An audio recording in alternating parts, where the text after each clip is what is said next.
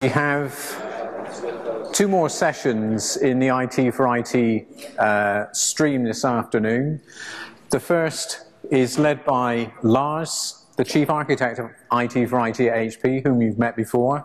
And it's my pleasure to introduce friend and colleague Richard Aarnink from Achmea in the Netherlands. So I will leave the floor to them. After their session, we have a Q&A panel when we can invite questions to all of the speakers that we've heard since lunchtime. So Lars, Richard, thank you. Thank you. So I'll kick it off in opposite direction of this. So I'm the Lars and Richard is there, right? But you figured that out already. What we're going to talk to today, or not today because we've been talking a lot today, but in this session would be around this concept of the service backbone and what that really implies, and then also put it into context of a real company doing real work with IT4IT and what the benefits have been doing that, and Richard will represent that part of it. The first part in the introduction will be around why is the CMDB and CMS concept not really working today. So it links a little bit back to the ITIL discussion that Charlie and myself was discussing earlier in the day, and it's a slightly provocative statement that it doesn't work because a lot of people are implementing these kind of things and are getting results out of it. But what we are making a case for here is that it can only get you so far, and you need something more than what is currently being described in, say, the ITIL books around this stuff. So we're not saying that ITIL is wrong, but almost. That was the closest I could get to being politically correct here. So the IT value chain, as we discussed, is really sort of going all the way from the planning part and over to the consumption and running part of the stuff. And if you look at how you organize your things, it's very much around the processes. ITIL is a lot around describing what do you need to do in all of these various stages. So when you start at the left-hand side, the strategy to portfolio side, you run into the business leader. They're looking at demands and business process modeling. So not IT process model, but business process modeling. How are you doing insurance processes and what have I when you sell insurances, for instance? What are the policies, the company policies that needs to be applied, which of course then propagates down into real demand that IT needs to deliver in order to support these business processes. And then by some strange means it becomes handed over to somebody that actually developed this stuff, right? And so this demands gets translated into requirements at some point, and being evolved through IT projects and being developed, defects being discovered during the process, etc. And that's all very good and fine, and at some point we say the agile process is now done. We've done our 10 sprints, and that is what you get here. It's now in production. Well, I know that DevOps would put it into production a number of times during that process, but somehow, nevertheless, and it could also be waterfall process, you request some changes in the operational environment. You put it into to production, you start running incidents and problem processes around it. You detect the events, and maybe, by the way, also you start managing the subscriptions that is associated with these services, who's actually consuming the services at the end of the day. Though again, the concept of subscription and how to manage that is not really well described in a lot of the existing process standards. You would, and that's sort of a side note into this standard discussions we had earlier, you might want to go to ETOM to see how to do that, because the telco industry have done the cloud consumption model for 100 years plus, actually. So it's nothing new. Telco has always been a cloud business before we invented that term, way before. So we actually went in and used some of that to innovate that, and Richard will come back to that later. But what do happen is that somehow we try to move all of that down into a physical service model, the CMDB, right? And so the CMDB classically is something that is initially being introduced in the operational environment because you have chaos and you can't figure out, is this event important, not important, what is running on it. So in order for operations to work, you put the CMDB in place, and in order to populate it, you put some kind of discovery process in place. And then hopefully you also, through the process of the request for change, you start managing it a little bit more systematic, of making sure that you actually update the CMDB. Now it's starting to look like a CMS in ITIL terms, according to the change that is coming down the pipe. But if you do move backwards into the development and the planning side, then the link into what is there in the CMDB is pretty weak, to say the least. You might try to do it. I know some organization that has tried to do that and have in general not been very successful with that. So that's a real issue, right? Now, I have a history, a legacy, so to speak, in the telco industry. That's why I'm referring to ETOM, and why I've been stealing from ETOM what I believe is the best of ETOM. But one of the things I noticed in the telecom industry is that they were struggling with some of the same problems 10 years ago. And they started putting in place inventory systems. And there was a trend about 10 to 15 years ago where they had inventory projects. They were enormous. They really put hundreds of millions of dollars into creating them in order to actually figure out what is going on. I tend to call it the mother of all databases, where you just keep everything in there and then you're done, then you are in control. They all, without exceptions, well, there might be one exception, but I haven't heard about it, failed, right? The concept of trying in the operational, in the process environment, to create a single system that just contains all of that is virtually impossible.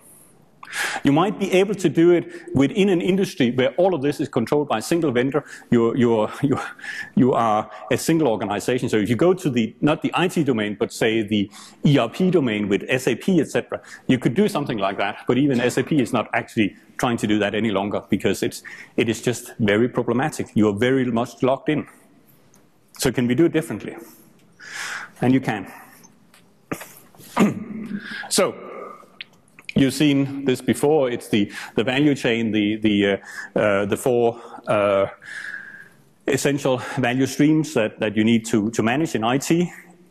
Won't explain that in more detail today. But if you look at it, sort of look at it in terms of there is something going on between them. There is a handover. And again, want to stress here, because that has been misunderstood by many people reading it initially. We're not advocating that this is a waterfall, right? You do all of this half a year, then you hand it over, and then you do this part in another development cycle for 9 months, and then you hand it over, and there's certainly interaction back and forth. There is a continuous interactions between these places. And actually, what it also indicates is that there is an evolution of the model of the service that IT deliver. So the demand comes in saying, I need a new account receivable system, or I need a new time tracking system, or I need a new application for analyzing results from drilling for oil, or something like that. And it comes in here, and it initially is a conceptual service model. These are the business requirements, and they go into development, but they also go back again and saying, well, this is possible, this is not possible, and get revalidated with the business if you run in an organization that is agile. But it requires that you have something to work on, right?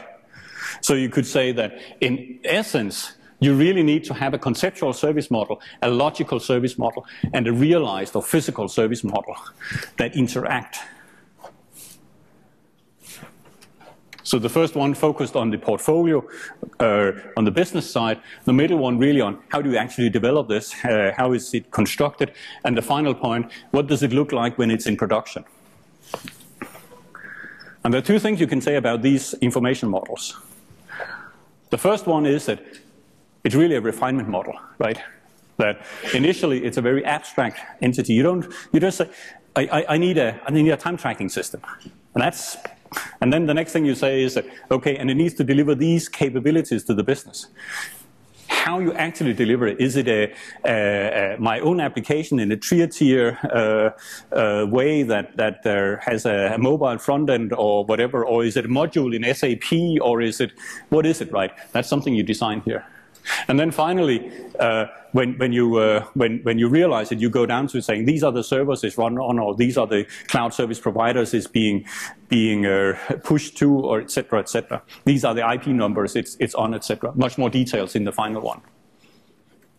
But there's another thing as well, and that's the 1-to-n relationship that is indicated here on the arrow, which is to say that you might have a single conceptual service design that says, I need time tracking.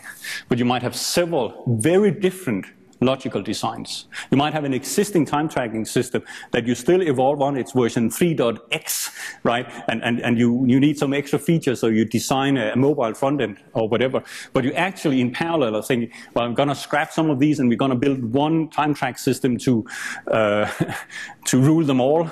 And that becomes a completely separate logical design. They're all related to the same conceptual one because it still needs to deliver the same stuff, but they're very different in design. And similar, when you go into production, it might very well be that you have developed or insourced a time tracking application that serves your need. You can validate them back with what the business need, but you actually deployed several places, right? You deploy one in Achmea and you deploy one in Americas, and there are different instances because of response time and how I actually want to run to, right? And it might be very okay to do. Or you could say that I have one in production and I have another one which is in early production test, and I have one in pre-production test or whatever, right? And some of them you monitor more than others, but it really is essentially different copies of the same logical model. Trying to do all of that in a single big repository where you just have everything in tends to be quite complicated. Also from the fact that you probably use very different IT systems in these various parts. You also, excuse me, might very well have outsourced part of it so that you don't have necessarily control over what tool chains are being used for part of it. So if you take that and look into it in more detail, then what happens is that around the service model, you have a number of these artifacts that we talked about earlier, the key artifact, the 25 artifacts that are really controlling IT, and they associate with either the conceptual, the logical, or the physical service model. Over here at this end, the conceptual service model, it's stuff like the demand object, or which is, we did a name change in the latest version, so I have to remember what we ended up agreeing on in the consortium of users of this. It's a portfolio backlog item. So fundamentally, things that I want into my portfolio. Or it's the investment budget, right, that is associated with the conceptual service model. And the logical service model, that's typically the defects and the requirements and etc. that you have there. And then finally, the physical service model, where you have the concept of, say, the events and the incidents, etc., because it's all related to stuff that is actually running. The physical service model is the model that you typically are more used to see, because that's where you have the configuration items. That's the things you can go and touch and change, etc. So they are the ones you can configure. And then it can come into an almost religious war about, well, is these things that are conceptual also configuration items in nature or not? Personally, I don't really care. I just want to make sure that we understand what you capture here and that it can be kept separate from the next stages in here. There's a little extra thing coming in on the top here, which is another thing that we realized around the service model, is that if IT is to become much more a service broker or service provider in nature, excuse me, I've had a cough the past couple of days, and this is my second speaking opportunity, so I hope it will last me. Else I'll hand it over to Richard to do the rest of it. Is that traditional IT, again, is saying, well, we plan, we build, we run, right? Plan, build, run. You've seen that mantra many places in IT. That's actually not what we are saying in IT4IT. We say plan, build, consume, run. right? That consume part is very important, and it's not just one extra little function that sits there. It's an entire value stream. That's pretty big, actually. And if you look into ITIL, etc., it's very difficult to see that. They do talk about consumption, etc., but to us it's a much bigger thing. And that's part of changing the business. And consumption is something you do from the logical service model in towards operations. So I consume something, it implies that I'm looking at what capability is possible based on the logical design, and then I instantiate those capabilities in the production. The place where you see that most today in the industry is the cloud providers, right? They design the concept of infrastructure as a service, put it in the catalog, and then there's nothing that is running. They just design some infrastructure you can consume, and then you can consume it and it becomes realized. But that is actually taking place in much more than just infrastructure as a service. It should really happen within the IT organization themselves, with everything you do. Often, in order to put something in the catalog, you need to put in some basic capability or basic service systems in place, and you would still push them sort of more directly release, deploy into the environment. So there's kind of two ways stuff happens in the operational domain, according to the IT4IT. The traditional way that puts the systems in place, and then the consumption part, which is really driven by the end consumers.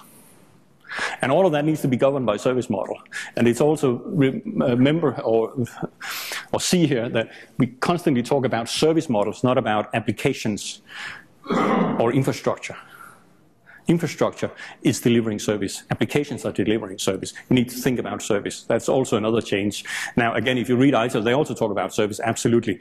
Then we can come into a discussion about, is the definition of the word service actually the same?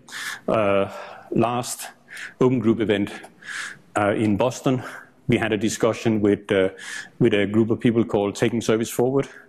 Any representation from TSF here? Okay, but anyway, but they were looking at saying, well, how can we better actually describe everything as a service? And it turns out there is an awful lot of advances in starting to think that way. But it's a roadmap. It's not something IT will just do overnight. It's a transition. Now, we then drilled into saying, well, what is it really you have in these three areas? And we actually get to a little bit more refined model when we get down into what are the individual data objects, the key artifacts you want to maintain within the conceptual, the logic, and the realized one.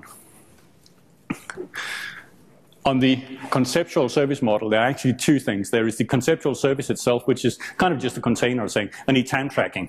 And then there is conceptual blueprints, which is fundamentally trying to keep track on what are the agreed set of features from a business perspective that is being delivered as time tracking. So that allows you to build out a roadmap of what you want to do.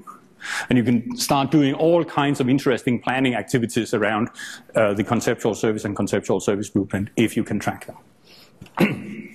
Moving into the logical domain, that's where you would not be surprised about, well, it makes sense to create a logical service blueprint or a logical design, if you will.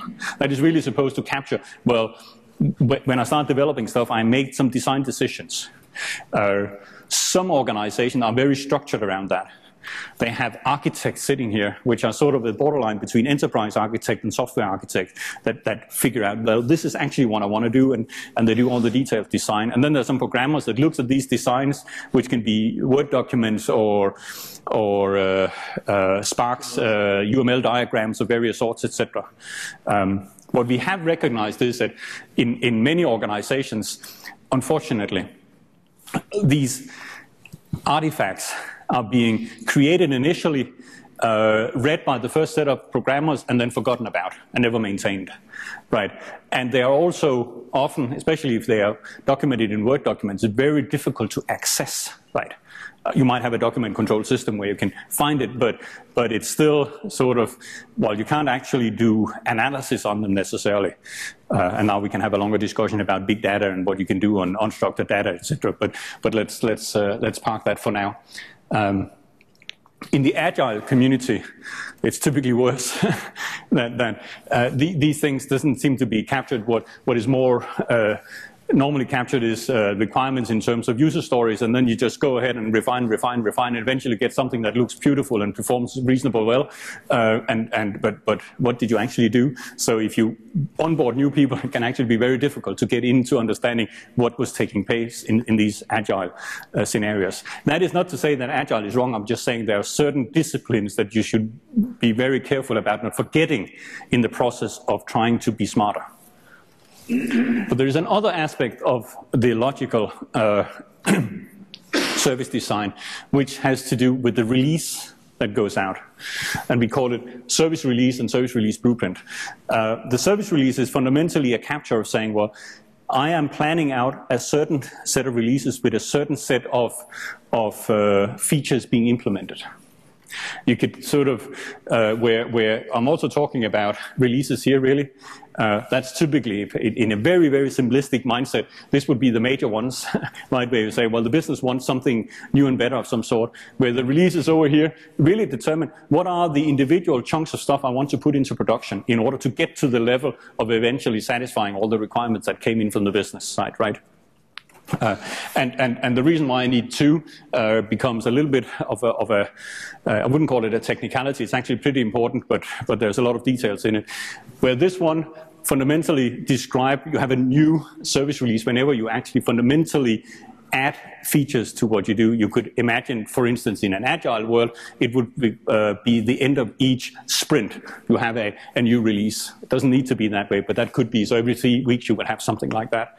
Or in a more waterfall, you planned out and say, I have an early access release, I have a beta release, and an alpha in between, I guess, and what have I, right? Where the service release blueprint are actually the ones that are completely specifying this is the package I'm handing over, right? Which is very important because in production, this is the reference you go back to and say, this is what I put into production. If you do a single patch, if you do a single bit change, you create a new one of these so that you fully can track it. Now, in Agile, again, if we look at the bigger diagram, they talk about the concept of a build. Typically. And you could say, well, the service release blueprint is kind of equivalent to a build. But there's this one thing that we also recognize, is that where a lot of these DevOps guys or Agile guys, and combination of these, they have this very advanced pipeline or tool chain that allows you to constantly iterate and put stuff in production here. They are typically not taking into account, well, they're only part of a slightly larger environment where whatever they put out in these very agile way might interact with, say, some APIs on SAP, that they're also relying on another team that upgrades the SAP API for the time tracking, right? And that might not be developed in the same form, but this one keeps track on all of these dependencies. The final part of the service model is the desired, and you can't read this, but I'll read it loud then, desired service model, or CIs, and the actual service model. Now, if I go back to the CMS descriptions in ITIL, these two things are to some degree actually collapsed into one. It is really a state transition that you manage the state of, is a particular CI in production or not production, is this change going to happen or not happen. What we are arguing for is that it actually makes sense to split it up. And there are a couple of reasons for that. They're easier to illustrate if you go to this diagram, which you've seen a couple of times before.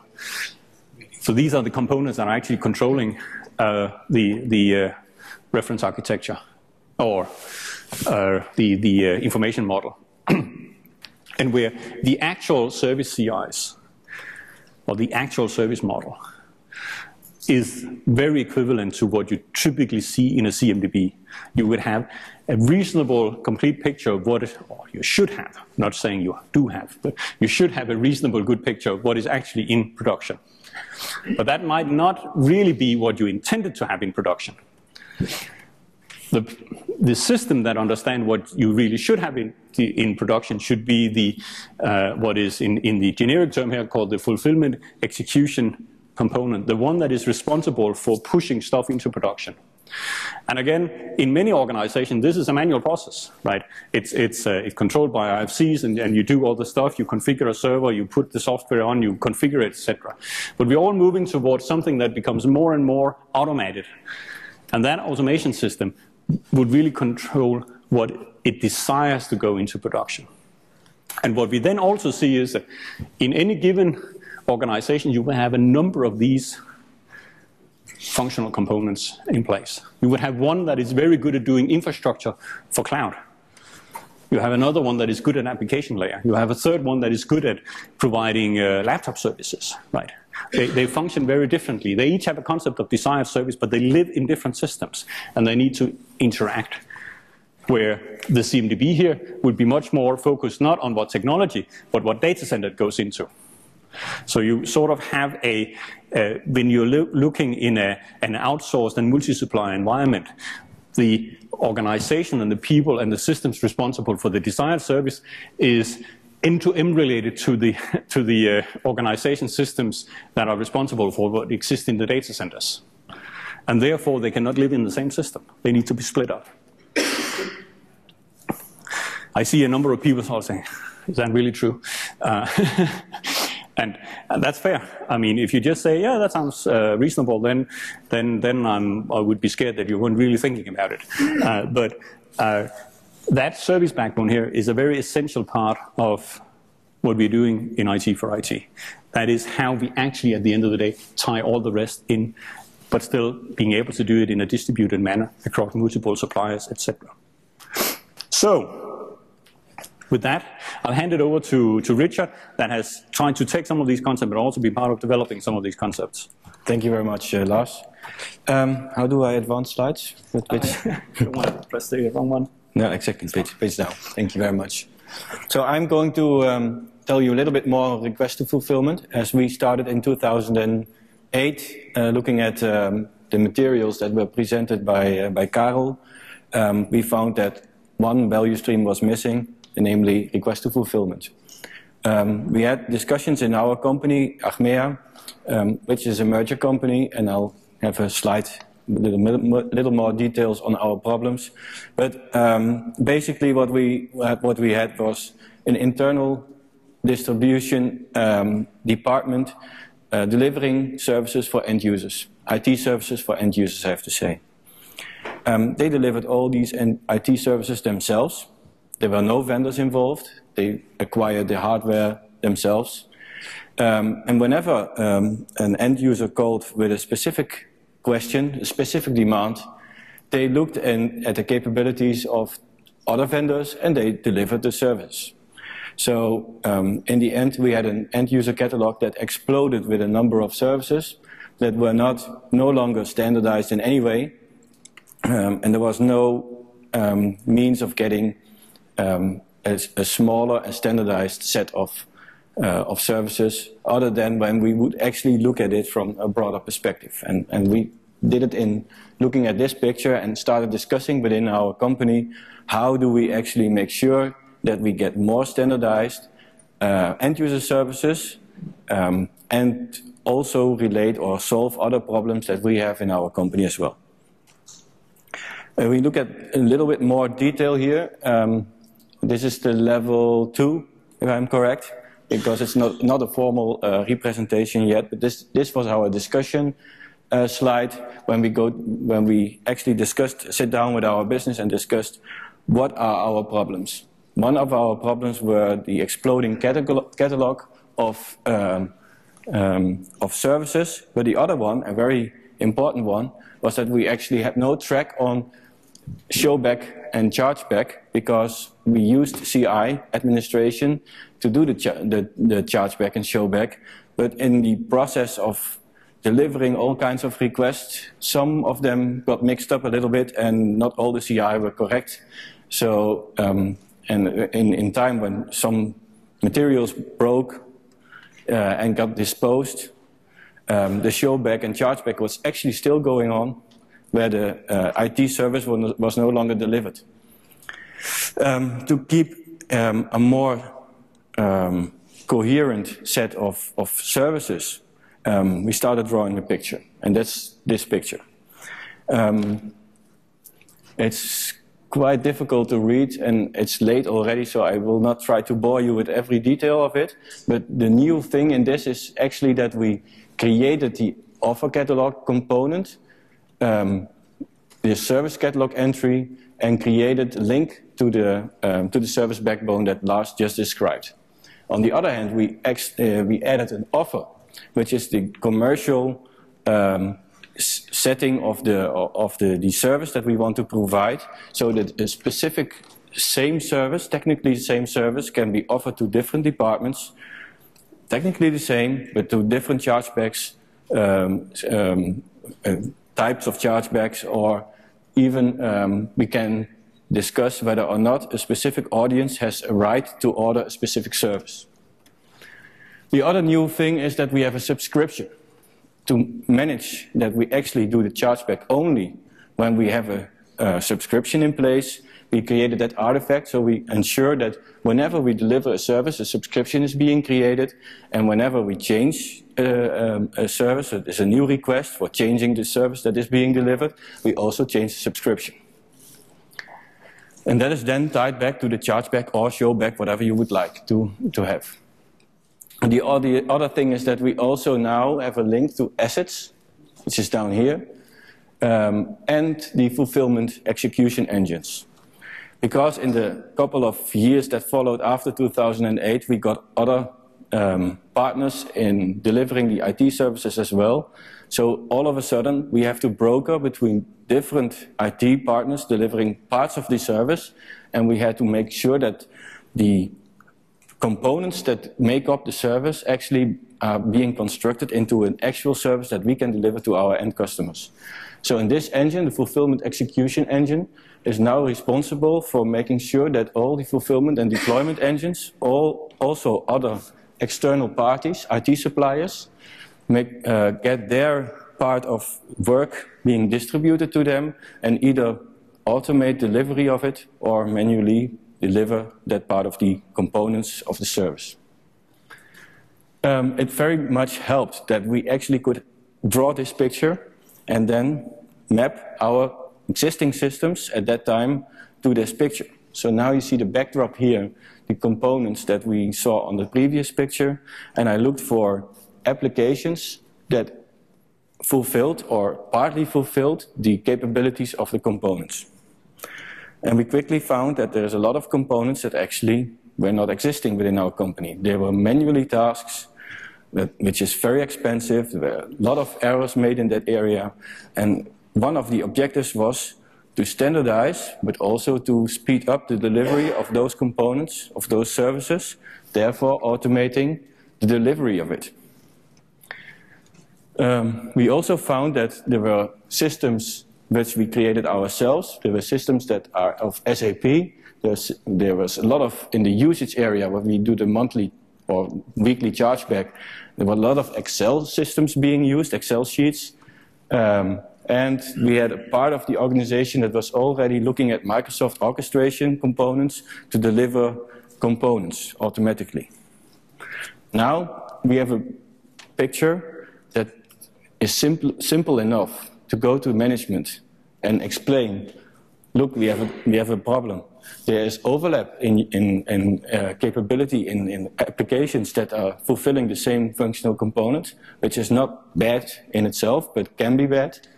But also we have gaps. And that made it very easy for us to discuss a project that is now underway, delivering this request to fulfillment value stream with a standard tool set, looking at the delivery of end user services, but also infrastructure services with ATOS, where we tie the actual fulfillment engines of ATOS to our own systems, making Achmea the real service broker. So we had the bigger picture. I also explained that the need of integrations with our vendors was more clear, and we could explain that also to the vendors, what we expect from them. And what we will do is more in future ask for standard integration, so that whenever a new vendor comes in, we can state, these are our services. We would like you to deliver a deployment engine for your services, and this is the service that we will provide you to actually deliver those services. But also there is a information stream going back to update the CIs. And the other picture that we've shown, and maybe I have to simply show it. Whenever we talk that kind of services, we discuss all of the integrations needed, depicted by this picture.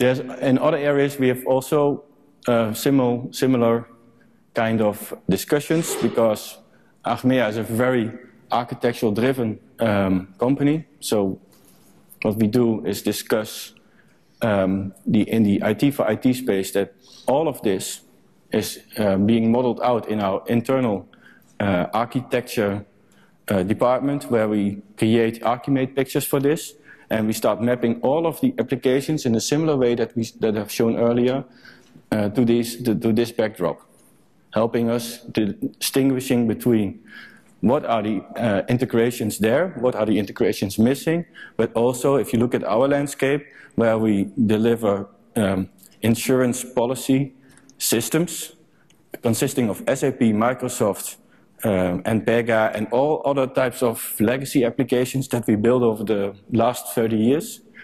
How do we actually manage that? And this picture would help us very much in actually making sure that we get more grip, more insight in how we do that. And I would like to hand over to Lars to summarize. Thank you very much. Thank you, Richard. So it's been very fruitful in our work together with in the consortium, because Achmea actually took a lot of the early versions of the ideas. Of course, Richard was scared whenever we then changed it. Early versions of things like this tend to change. I think we are getting to a reasonable stable one, but we still have a number of outstanding questions where we would like to work with more companies in figuring out what is the right way of doing it. We didn't have time today to also take, say for instance, PricewaterhouseCoopers, but Sue has been working very much within the consortium on the requirement to deploy area, not detect to correct, but the requirement to deploy. So development area, the build area, and again looking at how are all of these things actually working in a nice manner. But that will be for another day. So to summarize up, yeah, we were here on the last one. So one part was the service backbone. That is a new concept. It's a very important new concept in IT4IT, and to understand what that implies is important. We believe that is very innovative and will allow you to actually connect much better all the various parts of IT. And the second part was in terms of real innovation here, would be around the R2F, all of that consumption part, which is not traditionally being done so much, but it's not just again a piece of paper, a theoretical piece of work, but we work closely with companies as a consortium on figuring out what makes sense for you as an organization, and Richard is actually implementing part of this as we speak. So that's pretty exciting. So with that, we are 5 minutes before time, but so there are time for questions before we go into the question round, or maybe we should just go into the... So if there are questions specific to the material that Richard and Lars have presented, we can take those now. And then in a few minutes I'll invite Charlie and Case and Georg back up to the platform, and we'll run a full panel for you on the afternoon's work. But I think once again we've a searching question from our friend over on the far side there. Thanks, Steve. It's nice to be called a friend. That's nice. Richard, I was quite interested to hear or to learn more about the perceived value that you have received in your organization by applying these frameworks or to execute the activities that you just outlined since 2009. Do you have any kind of rather than untangible value like better agility, better flexibility, or better visibility, or have you done any kind of commercial value assessment in terms of what's the impact to an organization from a commercial perspective for applying such a process? I think that's a little bit too early for now. But if you look at this within Achmea, there's a lot of pressure on costs. The insurance market in the Netherlands is saturated a lot, so the cost of one policy needs to go down.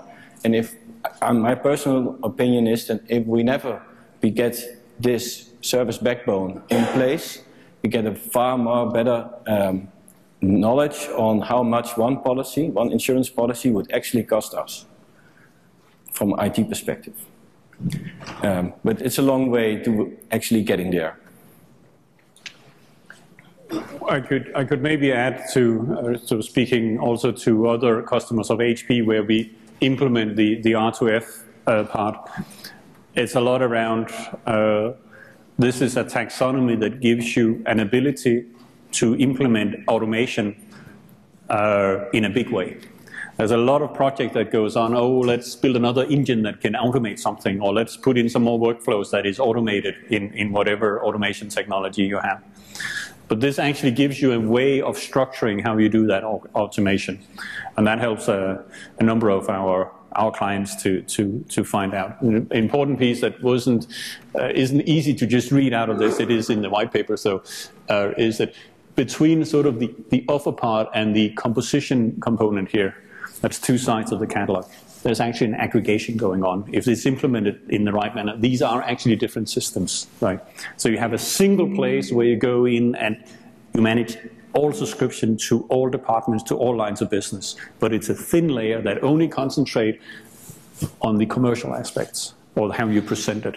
And then you have several systems beneath that are specializing in particular technology like private cloud or SAP application modules or whatever, right?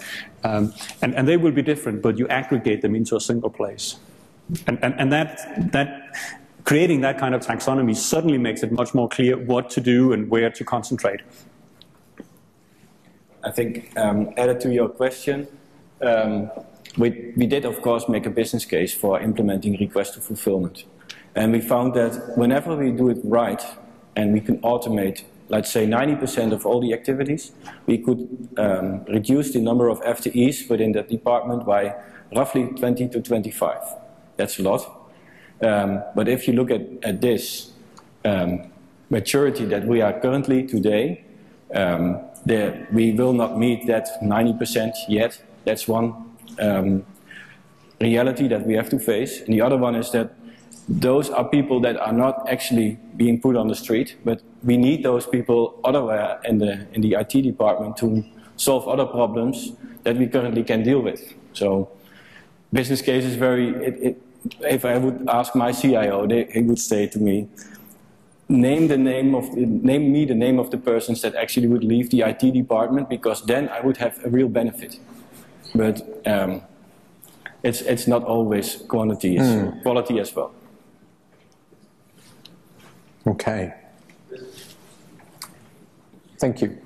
Regarding the service model backbone, how do you position the service-oriented architecture? Right. It sits there. Thank you very much. No, so and again, well, I could go back with a question. What do you mean by service-oriented architecture? And in the sense that there is a couple of different interpretations of what it really entails and how big that concept is, right? If I go back some years and service-oriented architecture was all the rage of how we would get the new style of IT, well, that's maybe 5-10 years ago when that started, and we should be there today, but we are not there today. And one of the reasons, in my view, is that this part never actually really got managed. And so, and this part being the logical service design.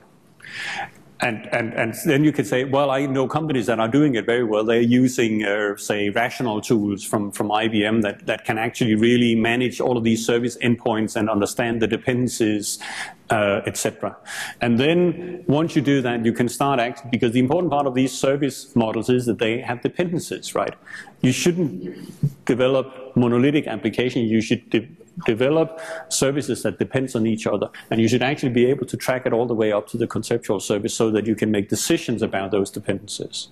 And the service-oriented architecture is the governance structure of saying, is it really true that we have these dependencies, and how do we also design reusable things that can be used, at least in my interpretation of service-oriented architecture. So service-oriented architecture fits very nicely into this concept and can help you in actually make it usable. Because the problem we have today is often you have some nice service-oriented architecture work going on there, but when it actually gets deployed, a lot of this information disappears and are not reusable, and then you're losing a lot of the value, and you can't either see it up at the business level either, and then the value of it becomes much smaller. So this can help make the value of service-oriented architectures much larger. If I may, Lars, can I make you a bit more bold? Would it be fair to say that service-oriented architecture generally is a faddish type term? It's quite nebulous. We have got a more prescriptive orientation to service. And indeed, there's a white paper amongst the collateral on the forum's website that I would encourage you to take a look at. So Lars has done service model management is the white paper. Yeah. So again, it's a key underpinning concept that we're aware of that we need to fully articulate. Okay, any other questions? In the center there, Steve, thank you. You should take a seat. Oh, okay. We'll start on the panel by sitting down. Yes, you should be the founder. Very ITIL-focused organization in Norwegian healthcare, thanks to HP, by the way. You say that ITIL only takes you this far. So in the common language, if I was to address this to management, why should we do this? Common language. What do we gain? What will they expect to achieve with this? Well, we are an ITIL shop as well. But what I found is that whenever I start talking ITIL, process owners start looking at their process and their process alone. And they look at how do I manage my process in a most optimized way. But they are not always aware of what's going on in the other processes that are connected. So presenting this kind of picture, and you could also draw this picture on a process level, of course, but presenting this kind of pictures to me helps me making sure that process owners that are, for instance, in the area of problem, incident, event, they actually come together, look at detect to correct, and understand more how they should work together, optimize it more in a value stream approach. Complementing that would be also to say that ITIL, as we discussed in an earlier presentation today, is more centered around the right-hand side of the picture. I was turned 180 degrees here. And so all of these process optimization might be going better and better within, say, just detect to correct, but their linkage into, say, what is going on in the development side is in general basically missing, right? It's the and I've seen CIOs going out and saying, well, they want the developers to go on ITIL training, so at least they understand what the operational guys are doing, right? But he does recognize that ITIL only really works for his operational staff. That's where it has its value, and we're trying to go more about, which would actually benefit ITIL because it would help enabling the DevOps version of ITIL, in my view, as one example. Georg, you had a... Yeah, I actually had a question. I got a question in a break from somebody who's not in the room. That's why I just wanted, and it's very much in context because the guy, okay, I've listened to you, and essentially you were saying if ITIL does not describe integration, so we need to do it this way. So, okay, I've got all the different processes. I've got a prescription that says, okay, here are the process steps that integrate with other processes. Here's the data handshake. So essentially you get to an automated tool chain. right? That you can get from looking at ITIL. Why isn't that enough? Why isn't that enough? So what does the service backbone offer in addition to the integrated tool chain approach, which you can easily get as prescription? Charlie? Well, I'm not sure. Is this on? I'm not sure that you actually do get that just from ITIL. I mean, I think to both questions, I think the key point is a number of us in this room have had the identical experience of looking at ITIL and realizing that at best it was a reasonable statement of requirement. And we still had substantial design and mapping of existing estate to actually start to make sense of how ITIL will work. And in the process of doing that, I came up against all kinds of ambiguities and gaps, you know, from an architecture perspective. And I think that Carl, not to put words in your mouth, but Carl had much the same experience. I think Richard has had similar experiences. And so I think the thing would be learn from, you know, rather than yet again reinventing this, which you will if you are at a company of some size will find yourself doing, you know, that would be the value proposition. I'd like to add to that if you do that, and so even without the prescription in ITIL, you manage to actually figure out how to put the right tools in place. And a lot of vendors are going out with tools that would support you, so you're not starting from scratch necessarily. But if you don't have the service backbone and this essential service model, it's very difficult to report out from. So if you want to get to a point of actually understanding the quality of your conceptual service, right? So your portfolio planner, how do you really know where the issues are? How do you explore what is going on there? You have maybe 5 different releases of time tracking system, to take that example again, and in different regions with whatever. So how do you know what is actually part of that conceptual service? Typically you don't. Well, you can if you run all the spreadsheet exercises, but that's not really, that's very reactive. So the data model gives you an information model that also allows you, so you can go and use the buzzword big data. They're probably not big. I don't think we have enormous amount of data in IT actually, even counting all the events, etc., compared to some other industries and what they're doing. But the connectiveness, that's the interesting part you can get out of it. And you have to put that in context with one other thing, and that's the fact that pretty much everyone we talk to from an IT department perspective are multi-vendor and multi-supplier. So there are several IT vendors in to deliver these blue boxes, and there are also several partners in terms of delivering the service. So you outsource the networking infrastructure to one partner, the application surveys to another partner, etc., etc. And so if you don't have that common language from the data model perspective, so you can say, I really want to have information about your incident, and that's the fundamental information I want, then you will never be able to actually manage IT. You can manage the individual process, but you can't manage IT. Cool, good answers. There's a saying, the guys running the operations at Norwegian Healthcare say that to get in contact with the architects, you need to know someone in NASA to really find these people, because they're high-flying. Would this help closing this gap? Yeah. Yeah. I mean, it's at the end of the day, it's not rocket science. Taking your NASA analogy, it's actually just doing what we as IT practitioners doing for all the other industries. We've done it for enterprise management. We've done it within the manufacturing industry. We've done it in many different industries. Why are we not doing it for ourselves? And that's as an industry as opposed to individual IT organizations. That's what we're doing here. If I may add to that, I mean, we run workshops with organizations, basically giving them this picture that you see on the screen. And the moment they see it, they start relating to it in a way that they understand. If I then open up a UML type of models and whatever, I lose them completely. If I stick to something simple, they engage with me.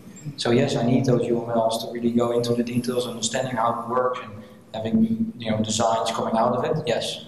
But simplifying it to a level where I can communicate, that's really the power of it. And the point of what we are constantly doing is, it's not only this picture that is there, we have repositories behind it with half those details. So if there's a choice of this is how we're going to work, this is how we're going to operate, there is material that they can be brought into, into the organization to help them do the details. And I think that's the power of the reference architecture. And just to come back to another previous question, we seem to be very much into ITIL is what it's all about. But actually, when you read the diagram from, in this case, right to left, the amount of influence of ITIL on those domains is coming less and less. How many of you have actually implemented whole ITIL processes that are out there? I mean, there's already a debate on how many there is between different versions. So, depending on where you are, I have not seen any organization that has done it exactly the way ITIL prescribed. And that's also the issue, that you don't have a common discussion point if you just stick to that way of working. What we said is it's not only ITIL, it's also COVID, it's also TOGA, it's all kinds of other standards that influence the way you talk about how IT operates. And that's the difference. Okay, thanks. Thanks, Kees. I'm reluctant to interrupt the flow, but I want to invite Georg Bock back to the... Are you good there? Okay, then we'll stay as we are. So further questions from the floor for the panel? Plus Georg, who is here amongst us.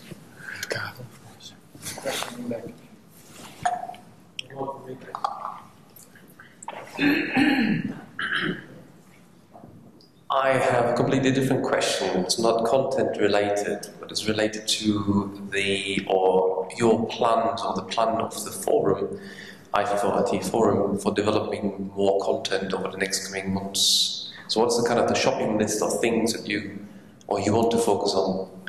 Come tomorrow, because we have an open house session. I'm not here tomorrow. Never mind. What we did is we looked at the reference architecture as it stands here, and we discussed all the lines.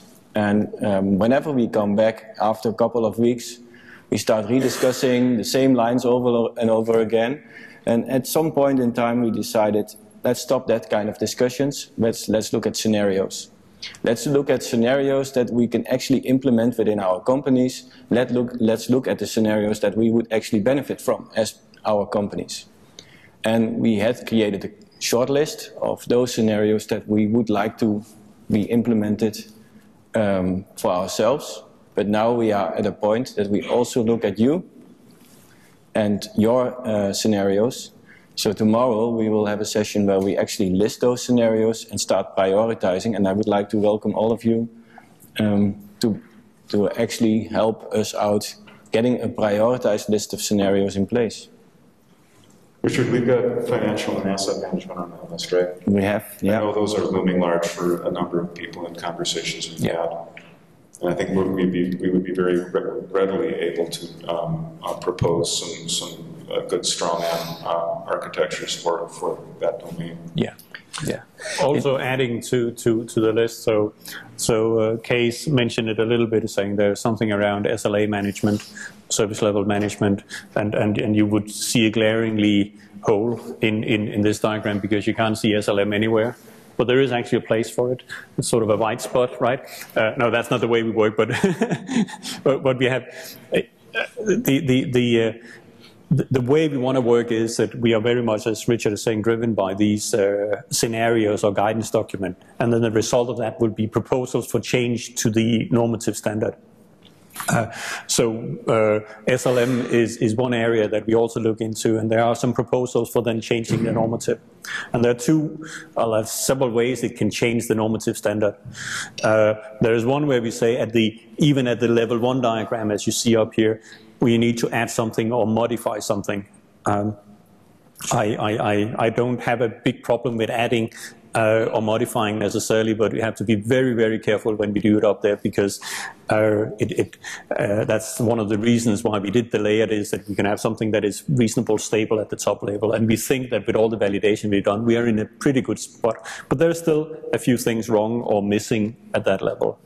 At level 2, there are more things to be done. At level 3, which is where it becomes the Achmea formal repository, where we have the attributes to the key artifacts, where we also list some of the more auxiliary things that we normally would see associated.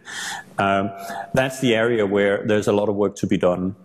In the incident case exchange, we've come up with something, and there are a couple of other proposals, but there's a lot of work to be done there. Yeah. And then in terms of prioritization,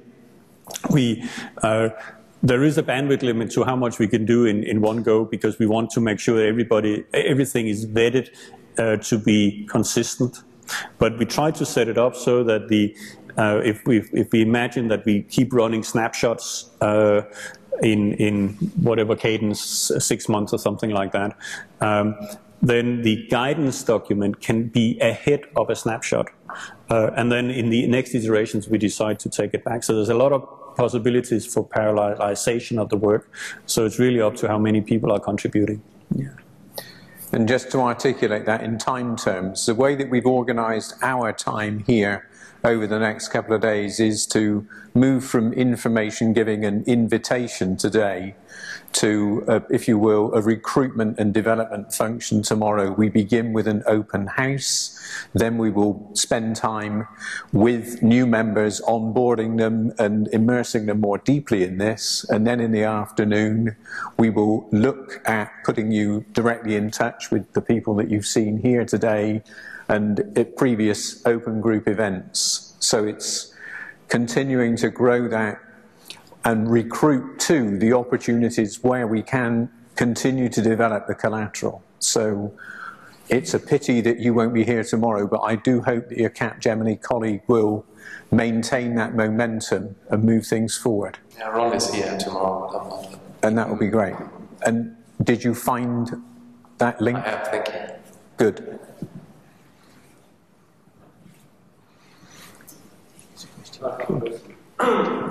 We're going to need to wait for Steve to run the mic over to you. Thank you, Steve. Thanks so much. I'm sorry to say I missed the talk about how IT4IT fits in the broader standards landscape. So perhaps I should have asked this earlier. But how this model takes advantage of enterprise architecture practice in the company? Does it make a difference if you have an enterprise architect or you don't? Well, the first part is that if you have a TOGAF-based enterprise architecture practice, which I assume you have because you are here, then it's very much around the to-be architecture, and then an as-is architecture, and finding the difference, and then creating a roadmap based on that. That's a very simplistic way of saying it. But then the IT4IT reference architecture is the vendor-independent to-be architecture for, well, basically, in our belief, any IT organization. Then, of course, you need to specialize it into a concrete to-be architecture for your organization, which will have all the other kinds of prioritization that needs to go into it. So, Richard, that's fundamentally what you've been doing, right? Yeah. Yeah. Not sure what I need to add to that. What we did within our domain architecture for IT4IT is we looked at it as a to-be architecture, mapping all existing applications, like I explained, and also finding gaps, and created our roadmaps from that. So that's the way how we apply this. Yeah, there's a bidirectional relationship that is almost like a strange loop. You have the fact that enterprise architecture is itself a component, and enterprise architectures can be seen as an artifact flowing through the value chain or initiating the value chain, and yet it also is expressed as an enterprise architecture, and so therefore is a consumer of Achmea and TOGAF. Well, think about it long enough, you drive yourself crazy. Standard recursion. Yeah, standard recursion. Okay, I have a second question. I don't totally get what is an artifact. Is it a process? Has it got a budget? Has it got someone responsible for it? Is defined what's the benefit, let's say, that each artifact brings? And lastly, are all their artifacts I can see on that slide the same, let's say, level of abstraction, or there are some which are higher or lower level? Okay, I heard about 6 there. I would definitely encourage you to come to the onboarding session, okay? But in the meantime, I'll leave Lars to respond, since we are looking at Lars's precious notation. I'm not sure I capture all 6 questions, but the first one is, and that's a real issue with the wording key artifact. Yeah. And especially Charlie has helped a lot in researching what is the right naming. So we are in a transition phase where we'll also just call it, and correct me if I'm wrong here, with data object. Data object. Data object. So the word artifact leads people to think about it also being physical and have an asset quality of some sort, which is not the intent. So it's basically just a data object. We need Go ahead. We need a little more meta model work here, but in general, what you see here as the circles are largely conceptual entities. So it's an entity relationship model. You can think of them as high-level data objects. There is a concept of artifact that is more akin to, say, uncompiled source code or compiled source code assembled into a package, and those are more true artifacts in the industry usage, and certainly as you see them expressed in standards like UML. And I think we are still settling on some of that nomenclature because we are certainly also interested in that actual, those computational artifacts as they go through the value chain. And then you have this more almost metadata phenomenon, where you see defect or incident as, in a sense, metadata above the actual computational phenomenon. I'm getting down into the weeds here, but To take it simpler, is you could say if you look at a lot of the black key datum objects, if you will, like incident. We keep talking about incident. That's a pretty simple one. It's a record, right? It's reasonable, well understood in the industry. It's not very complex, though. Unfortunately, we're still arguing about what are the individual attributes and lifecycle states, etc. It should have, but it's fairly simple. If you go down to say an actual service model, that is fundamentally modeling out what is, say, the production environment looking like for, say, the time tracking system, then that's a complex thing, right? Consists of a lot of individual configuration items that relates to each other. What does that look like? That's much more complex. And you could say when it comes to the realized one, the physical ones, there is a long history also in the industry around the CMDBs and how do you model in the CMDB, and we basically just want to inherit that. There's no reason for us to reinvent the wheel around that. As you then move to the right in the diagram, it becomes a bit more fussy because there isn't a long transition for modeling that out in details. So if you take something like the service release models, the model that governs a service release, that's actually not necessarily well understood in the industry what that should look like. The best examples we have of standardization in that area would be either TOGAF, and a lot of that people in the industry are sampling around TOGAF, which is not an open group standard, but another standard body that govern that one. Tosca? Oh, you meant Tosca. Did I? Yeah, T's and letters, right? Yeah, I mean Tosca. Sorry for confusing everyone here. The other one would be Heat from the OpenStack community. They're actually trying to model exactly that area of the model. And again, we're saying, well, we don't want to reinvent that wheel. We just say it has a place within the larger organization. Okay. Thank you, Lars. All 6? All 6 questions? That was 2 of the 6 at least. Do please come to the sessions tomorrow. It would be valuable to have your continued, if you will, observation. Okay? Thank you.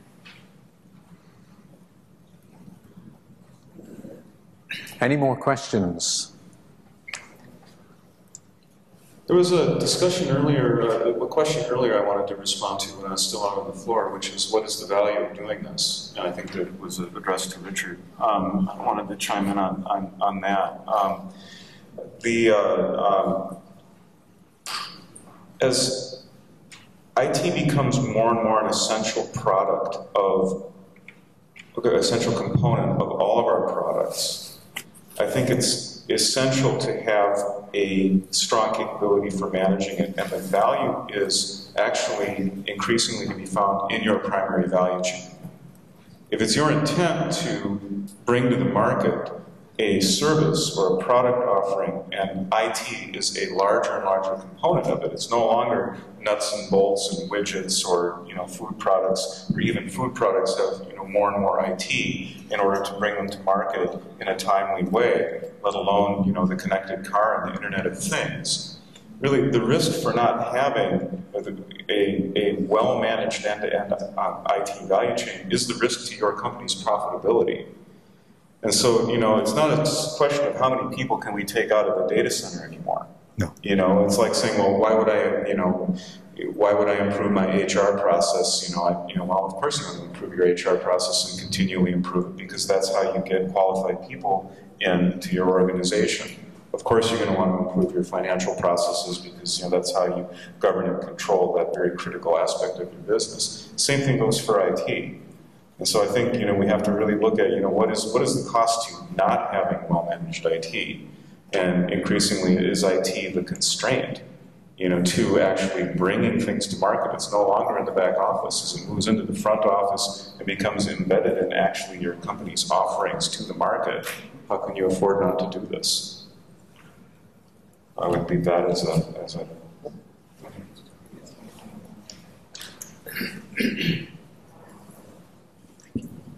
So are you considering introducing an implementation guideline and the maturity framework, let's say, in order for the IT organizations to gradually implement or align with this IT reference architecture? Well, will you start? Or? Okay, then I'll pass it. Hot potato. Okay, so speaking purely personally, at a high-level maturity frameworks, they seem to make sense. Obviously, my knowledge is progressive. You can't study calculus unless you have a background in trig and algebra, right? So maturity intuitively makes sense. But I think that maturity frameworks also can be badly abused, and I'm skeptical about some of their usage. I think that there's actually been some serious retrenchment in the United States from, I won't mention the capability framework by name, but I'm aware that there's been some very critical studies that have gone on in the Pentagon and have found, actually empirically, there isn't any value there, because they have now large populations of projects that they can compare. Did they use the framework? Did they not use the framework? They're not finding statistically any meaningful difference. This is one of the underreported developments in the IT industry in the last few years. However, that doesn't change the fact that it's useful to have, some level of process assessments and benchmarking. And how do you even begin to, come in as a consultant and assist somebody if you haven't got, some understanding of, well, they're here and they want to get there. So certainly, I think as we go through the next few days, we are going to have the conversations about, actually turning IT4IT into educational framework, getting into the training and certification and accreditation of the training providers and all of the mechanics that are necessary there. How we do that, I will have some opinions about that, but I think there's certain things you just have to do in order to be relevant. No, I mean, within our company, we do a lot of engagement with customers where we take this reference architecture as a starting point for a dialogue on what we can do. And we certainly see that there is a big difference in maturity of our customer base. And so you could say, for some customers, we basically say, no, we don't want to go in and have a dialogue about that, because you're not even ready to take very, very simple steps, right? But for many, for instance, we can go in and say, okay, this is the big picture, but let's concentrate on detect to correct. Most organization has a reasonable set of practices around the run stuff, right? They might still have chaos, they might still have 50 systems and what have I, just to manage events, etc. But then you can start building up where are you maturity-wise and how can you get to that better end state on detect to correct. But they're not ready to talk on any of the other ones. We see the request to fulfill. Very few companies today are actually mature enough to really have the right dialogue around this. You need to be where you really realize that in order for IT to survive, it needs to become a service broker.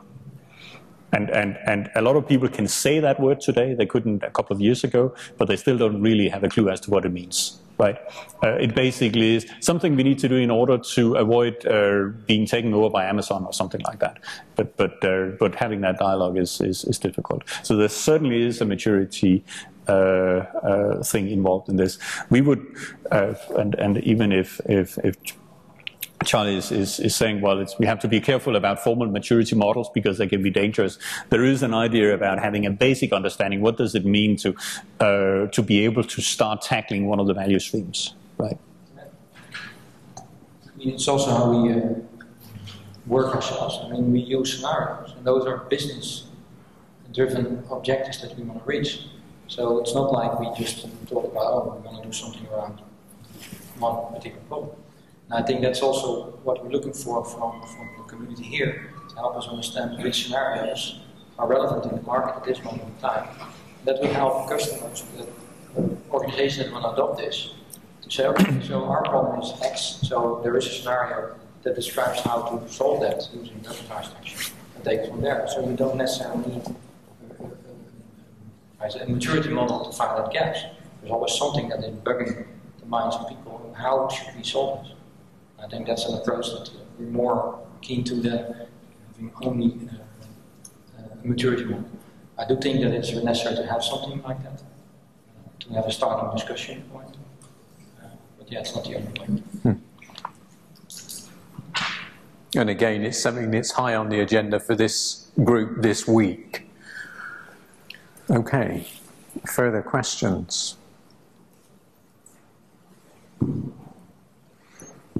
I'm seeing no hands moving. It's been a long but very, very memorable day. So what I'm going to propose now is that you join me in thanking the wonderful team of experts it's my honour to lead.